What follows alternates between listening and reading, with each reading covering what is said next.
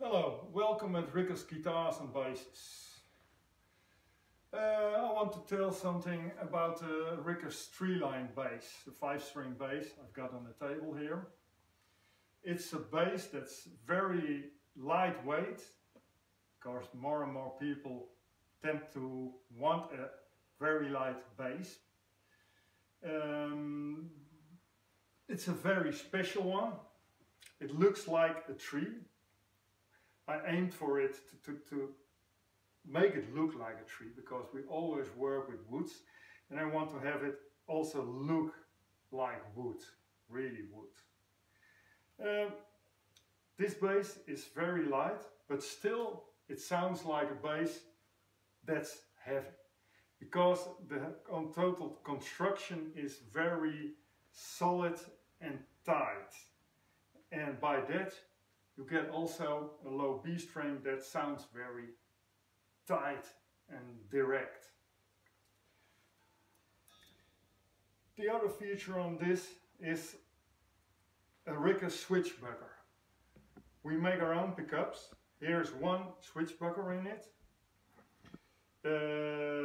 It's made out of 2 jazz bass pickups that we make ourselves, and we've got 2 little switches on it, so you can switch it in series this way, single coil that pickup, single coil the bridge pickup, or parallel both pickups, and together again it's series humbucking.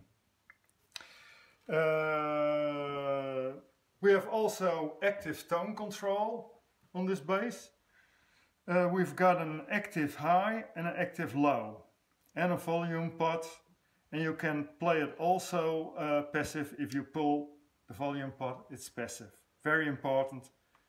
When your battery is down, you should be able to play on.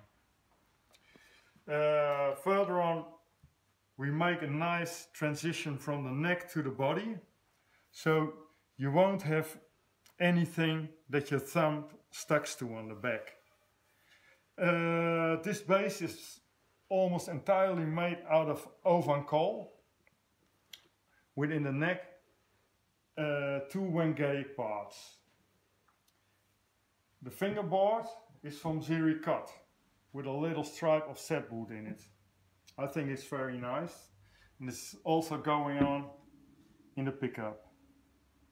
The bridge is from ABM, German quality, and the machine heads are the Resolites from Goto. Also